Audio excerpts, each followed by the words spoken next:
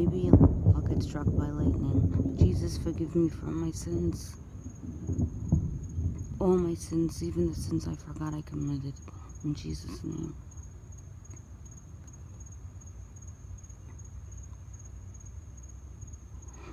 I was making you a video, and it disappeared, and there was so much lightning and thunder on it.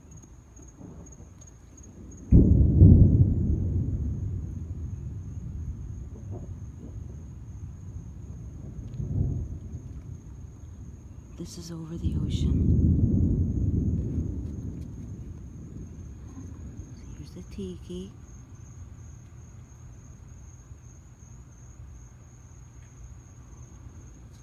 So still, there's no wind. There's no rain.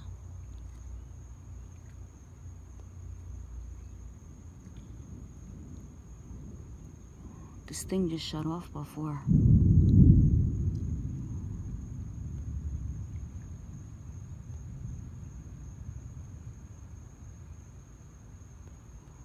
Calm before the storm.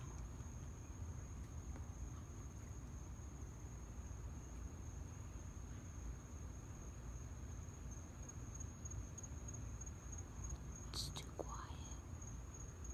Something's gonna happen.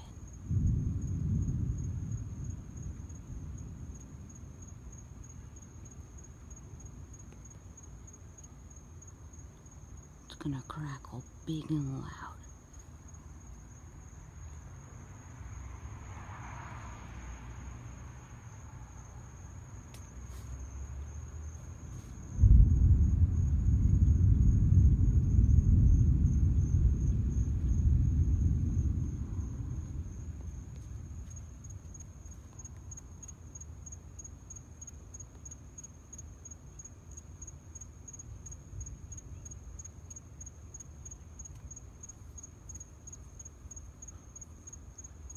I can hear Juicy barking.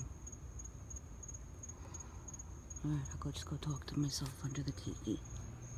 I'll be talking to you.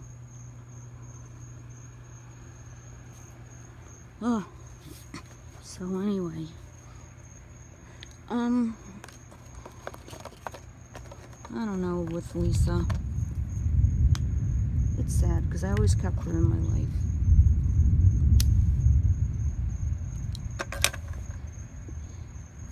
And I always loved her. I still love her. And there's certain things that stick out in my mind about her too, where she would stick up for me with the vet. You know, little things like that where other people wouldn't think twice and just let it go. Girlfriend was my dog, and it was her name, Girlfriend, and she got a bad haircut at the vet. And she had beautiful long hair, and they cut it too short. And Lisa knew how much I loved the dog, and I took care of her, and you know, has a salon and spa, so she understands what goes into it. And she called the vet, I'm drinking. She called the salon. She called the groomers, and I just remember her bitching and sticking up for me, because, you know, they charge like $100 a grooming, and we're going back 20 years. And she was a real backbone. And I was so proud. I was proud of her anyway. I mean, she's my sister, so I always loved her anyway. But when she stood up for me like that, that was the first time anyone's ever stood up for me. I don't know. It made me respect her more. And then she just changed. I don't know why. It was nothing that I did. She just changed. To this day, I don't know. It baffles me. And I had a lot of issues with jealousy. I always did. But for some reason, when I was with the husband, a lot of people turned on me. It was nothing that I did. It was nothing that he did. I was 9.5 years older than him. He spoiled me rotten. On my mom's side.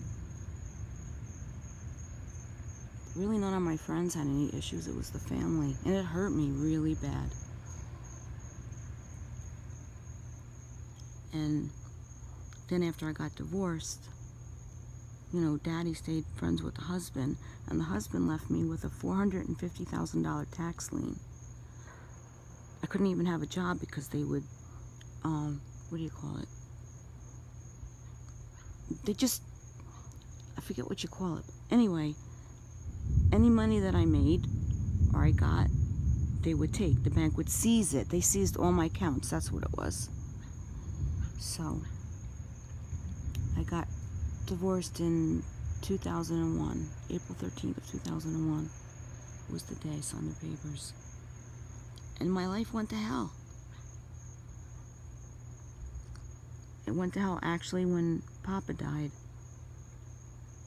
And it just got worse ever since. And I've really never recouped after that. Mentally, especially mentally.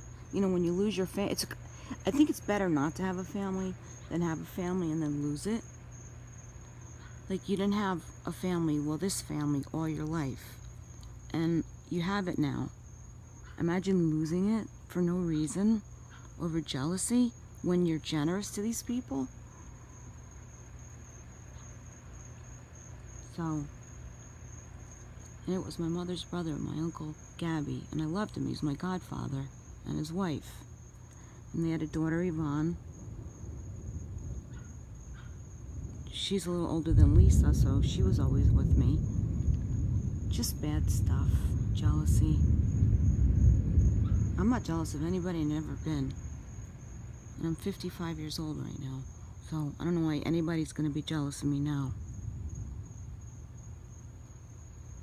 But anyway, there's my little short story, Timbo. No thunder.